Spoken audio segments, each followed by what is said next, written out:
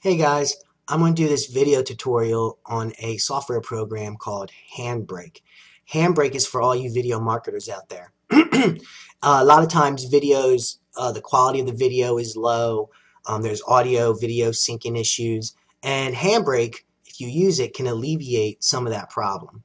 So I'm going to go ahead and I'm going to go through that with you real fast. So here's Handbrake. Okay, so what you need to know is you have to grab source files first. So if I'm going to grab a source, let's get a video file, I think.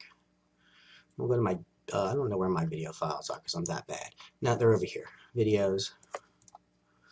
And let's just grab one. So let's just say I want to recode a video. I would open it. Hopefully this works out. Okay, so now I got a video in here. Okay. The next thing you're going to want to do is you're going to put that video somewhere. So generally speaking, we'll just put this in here, test for video. We'll save it.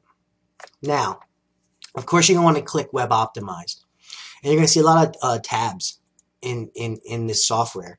First, I want to address one detail. A lot of times if there's a video or audio video syncing problem, it's because the computer that you are using is either not powerful enough a lot of times, or you have too many background programs running.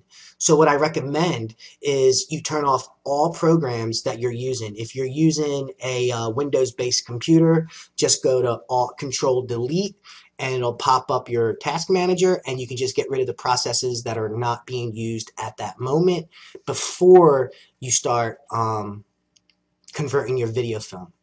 So, okay, we're in Handbrake and you have this web optimized dial right here. You're going to want to make sure that this is clicked. And on the reference frames under advanced, I sometimes keep this at 1 and you're going to have to do some tweaking on your own, but 4 is usually the recommended reference frame to use. Next, we'll go to chapters. You can leave this blank. You have to mess with subtitles.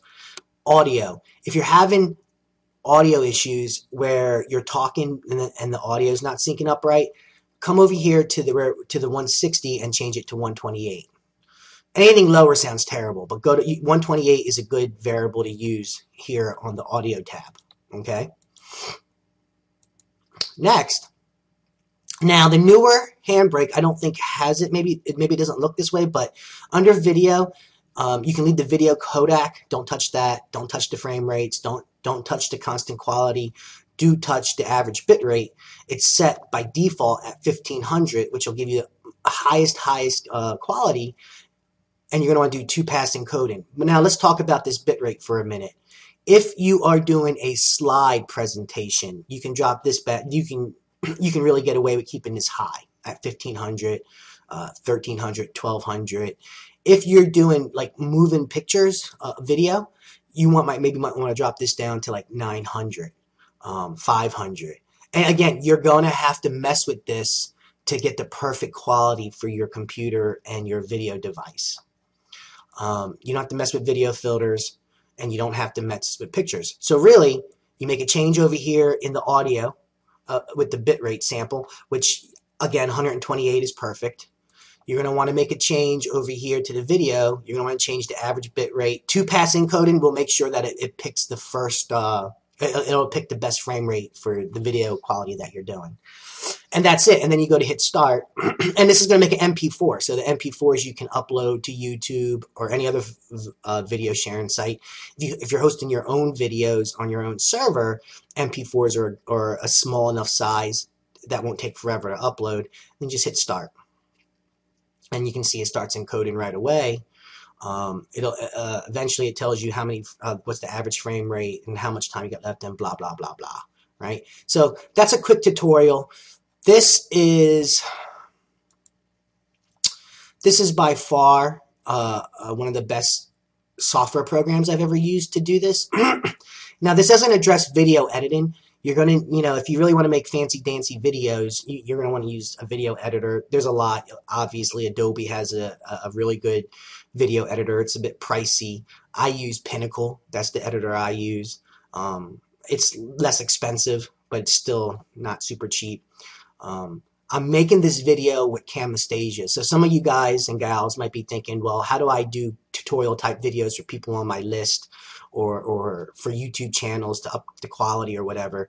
Camtasia is the program that I use. There are free programs that you can use that do it, like Jing.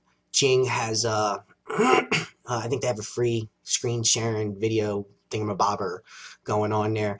I figure, what is it that most marketers use on the internet to do stuff like this? Well, Camtasia is top of the list as being one of the best type of programs for this type of a video.